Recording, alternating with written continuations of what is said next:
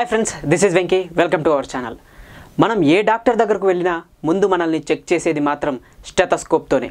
Stethoscope అంటే గుండె, ఊపిరితిత్తులు, ఉదరం లాంటి అవయవాల చప్పుడు విని పరీక్షించడానికి వాడే ఒక మెడికల్ డివైస్.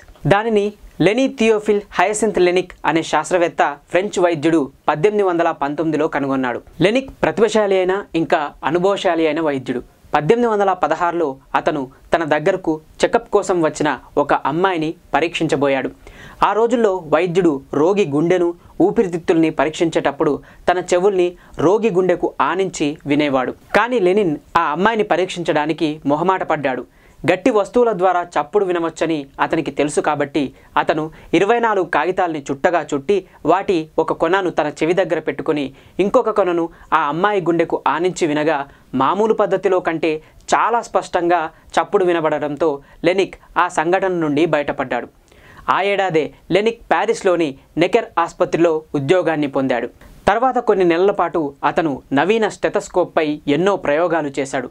చివరికి అతను వాడిన స్టెథోస్కోప్ యొక్క సమాచారాన్ని, నిరూపణని 1817 మార్చి 8న ఒక సిగ్నల్స్ లాగా గీశాడు. అంగశ్రవణాన్ని సంబంధించి నమోదైన మొట్టమొదటి రాతపత్రి ఇదే. లెనిక్ తన పరికరానికి లె సిలిండర్ అని పేరు పెట్టాడు. తరువాత స్నేహితులు, సహచరులు అతనికి నచ్చచెప్పగా దానికి స్టెథోస్కోప్ అని పేరును మార్చాడు. గ్రీకు భాషలో స్టెథోస్కోప్కు నేను గుండెను చూస్తున్నాను అని అర్థం.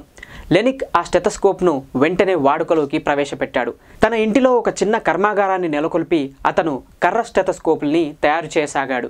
2 కర్ర ముక్కలతో అతని పరికరం తయారైంది. ఈ స్టెథోస్కోప్ ఉపయోగించడంతో లెనిక్ ఇంతకుముందు తెలియని ఎన్నో రోగాల్ని, లక్షణాలని కనుగొని వాటిని నమోదు చేశాడు. తరువాత సంవత్సరం అతను కనుగొన్న పరిశోధనల్ని వివరిస్తూ ఒక గ్రంథాన్ని ప్రచురించాడు. ఒక్కొక్క గ్రంథ ప్రతితో సహా అతను నిర్మించిన స్టెథోస్కోప్లు కూడా అమ్మబడ్డాయి. లెనిక్ తన 45వ ఏట పిన్న వయసులోనే క్షయవ్యాధితో బాధపడుతూ చనిపోయాడు. తర్వాత వైద్యుల్ని చూడగానే గుర్తించేలా స్టెథోస్కోప్లు వారి శరీర పరికరాలయ్యాయి. కాలం గడిచే కొద్దీ లెనిక్ కనుగొన్న మోనారల్ స్టెథోస్కోప్కు పరిశోధకులు మెరుగులు దిద్దారు. దానిలో చెప్పుకోదగ్గది పియర్ అడాల్ఫ్ పియరీది. అతను ఫ్లెక్సీమీటర్ అనే ఇంకొక పరికరాన్ని స్టెథోస్కోప్కి చేర్చి స్టెథోస్కోప్ పరిమాణాన్ని సగానికి తగ్గించాడు. ఏనుగుదంతం లాంటి విలువైన వస్తువులతో మోజుగొలిపేలా నిర్మించబడ్డ స్టెథోస్కోపుల్ని ఉన్నత వర్గ వైద్యులు వాడేవారు. మోనారల్ స్టెథోస్కోప్ 30 ఏళ్లకు పైగా వాడుకలో ఉన్నాక పరిశోధకులు 2 చెవులతో వాడుకునే లాంటి పరికరాన్ని నిర్మించడం గురించి ఆలోచించాడు. అయితే రష్యాలో, ఇంగ్లాండ్లో 19వ శతాబ్దం మధ్యభాగం వరకు ఈ మోనారల్ స్టెథోస్కోప్లు అధిక వ్యాప్తిని పొందాయి. ప్రస్తుతం వైద్య, విజ్ఞాన శాస్త్ర రంగాల్లో వాడుకలో ఉన్న సున్నితమైన ఉపకరణాల అభివృద్ధికి స్టెథోస్కోప్లోని సూత్రం ఉపకరిస్తుంది.